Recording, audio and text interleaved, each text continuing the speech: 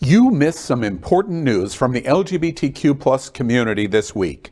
To ensure you are current, we are recapping that important news. Here's what you may have missed.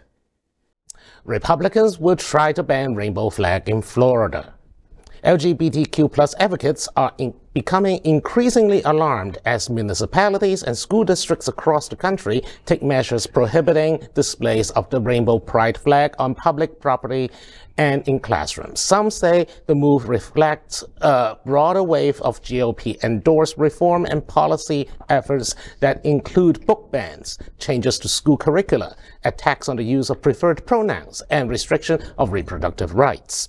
Such restrictions have been approved in Delaware, Ohio, Cold Springs, New York, and school districts from Davis County, Utah, to Wales, Wisconsin.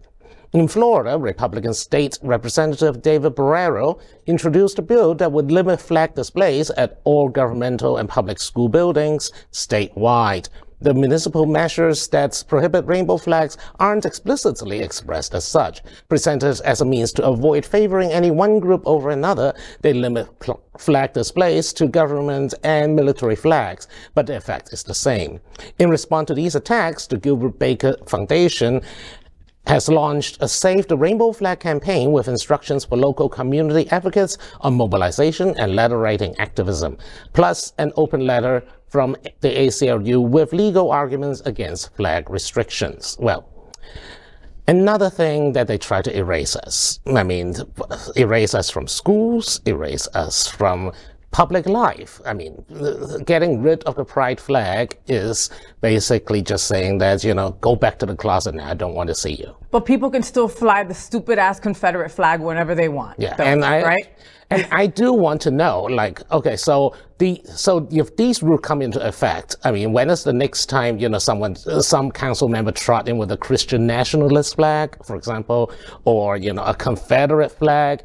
The thing is, a law is only so good as the people who enforce it, right? Mm-hmm. So, and you want to put money on it that they're never going to enforce a ban on those Christian nationalist flags, but definitely going to issue fines against rainbow flags.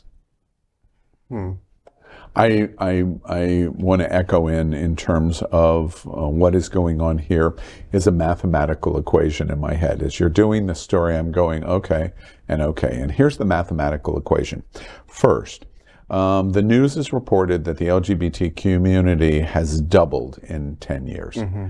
And that sets off alarms in the DeSantis household and the Abbott household and the Ted Cruz household. That's a fact. So let's assign a value in our mathematical equation of 1. They're multiplying like zombies. We must get rid of them. We must. And how are we going to do that? Exactly right.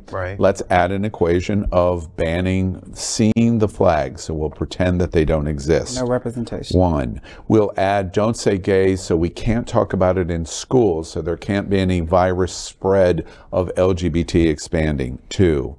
We are going to say drag queens are groomers, so we can culture and raise money and political power. 3. And then we're going to ban books of identity and discussion of their existence in our school libraries. 4. What does all that equate to? That mathematical equation that started from its original cosine of population of LGBT doubling, it equals on the equation end erasure. That's exactly what is trying to go on. So as a result, if we understand that, we do everything we can to fight against. First, you're trying to erase us. Please, let's not codify, let's not call this, if it's a horse, it's a horse. It's erasure, and that's exactly what's going on. And then the final question in our mathematical equation is, why are they doing this? To save society? To save our communities? No. To win elections and have power and to have money. That's what this story is all about. And one of the ways to do it is simply say, nobody can fly any flags on public property. But who we're after is the queer community, because we want to erase them. I think your equation is perfectly right, and I've been saying for a very long time that the Republican Party is being strategic, and I think the Democrats need to wake up. And not only when I think about that, I think about them banning the AP African American history, and then the reason that they say they want to ban the AP African American history is because of the queer studies. Yeah, let's find something queer about African American AP program. And so it lets some of the black community also have problems with the LGBTQ community. It's because of the queer studies. Yeah, it's completely ridiculous, and it's being very strategic. Keep watching the only television news in the world from our LGBTQ plus community and stay informed on everything that is important for and about our diverse LGBTQ plus community.